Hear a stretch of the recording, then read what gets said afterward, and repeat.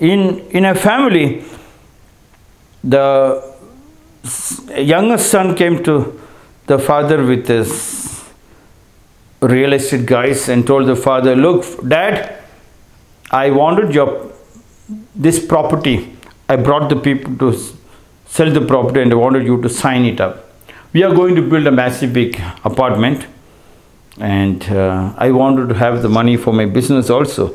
The father and mother told the son, look, before I married your mother, father told the son, before I married your mother, I purchased it with my hard labor.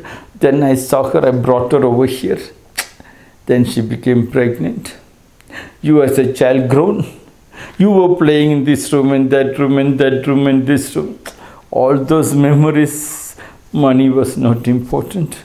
Allow us to die. After we die, you take the property. Sons are nothing doing. Tomorrow they're coming to demolish. You are coming with me. You have taken a rented house. We are going and staying there. And I will take care of you. The same when Ashok was the home minister. The elder citizens told Ashok, please do not widen the road. Please do not widen. Because these are the houses I stayed with my wife so many years, with my children grown up. They're all got to America. I have so many. Do not demolish, do not widen the road. So that time I was giving lectures in Satsang and Sanskar TV. So I told our Home Minister Ashok, please do not widen the road for you to widen your bank money. And I know Ashok was acting like Emperor Ashok, and next day I heard there was a news in the newspaper telling Home Minister Ashok said, we are not going to widen. That was very big-hearted. But this boy refused. Next day morning he came with the bulldozers with a real estate buyer. But he saw the door was locked. And he went and knocked the door. It was not opened. They broke open the door and they saw the father and mother hanged. This is the situation. Then he resumed his recitation. Little while afterwards he stopped and called, don't take it all. I need some to pay taxes with tomorrow. When the thief took everything and was going, the master said to the student, do not take all that, keep something, some samskriti, some discipline. You come to the factory, from the school you come to the factory. Together we should build up this economy, but you are all acting, employees all acting like a thief. You got your unions and union leaders and everybody disturbs. How I am going to double and triple? And after some time the employees also become thieves, because when nobody is listening they also become thieves. It has become a madhouse.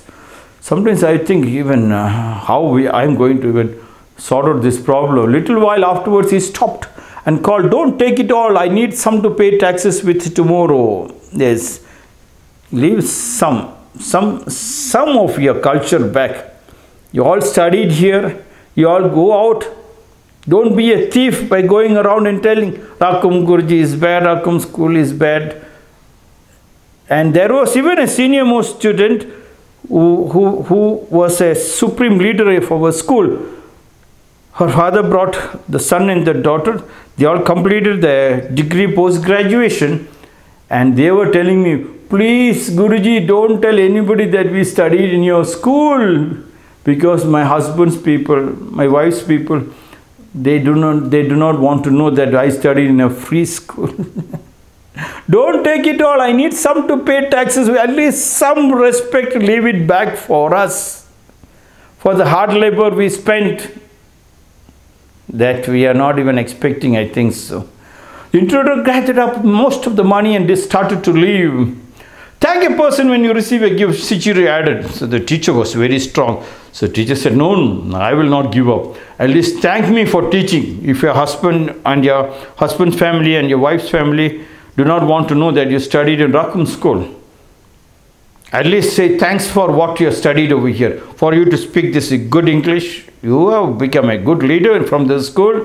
So many things have been taught, yoga, karate, music, dance, so many, yoga in finance department, everything.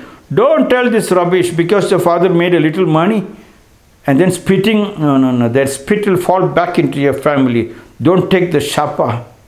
But the master was not wanting to tell all this thing. Master said, say at least thank you.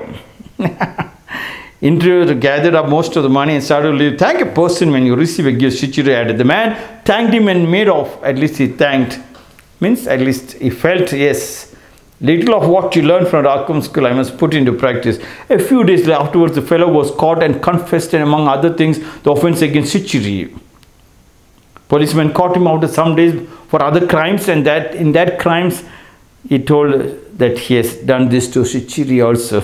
Yes, one Kannada teacher came and joined us, and then within 20 days he leaves the school and he goes and abuses our Indiranagar teachers, shouts, screams, lady teachers using bad languages. Go to the Indiranagar police and complain. Police calls. Indiranagar police has got the guts to call our teachers to police. Can you believe? And when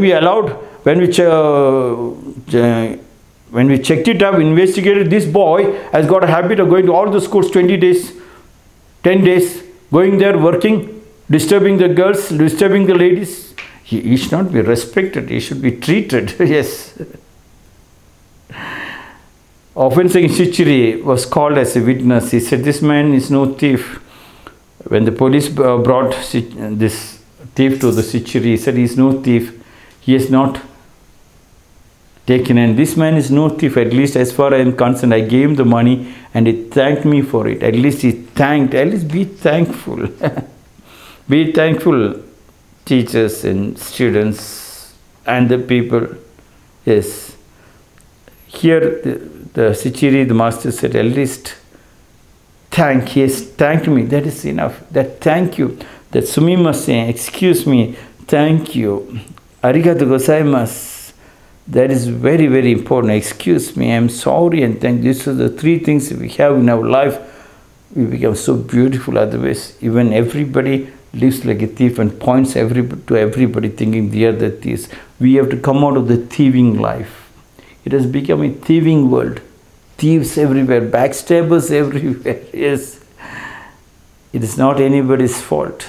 It is the fault of the doctors who are going for the surgery. They left all the weapons, their gun, AK-47 rifles and all, inside the stomach and stitched it back. And they went back. The patient was screaming. They took the scanning and they found guns. They are taking surgeons going. So I told the surgeons, before you go to operate, please sit in meditation for some time. I gave him the money and he thanked me for it. After he had finished his present term, the man went to Shichiri and became a disciple. Be thankful, yes. So if at least you can connect back, and when they become a teacher, they realize, yes, what has happened over here. It is a circle.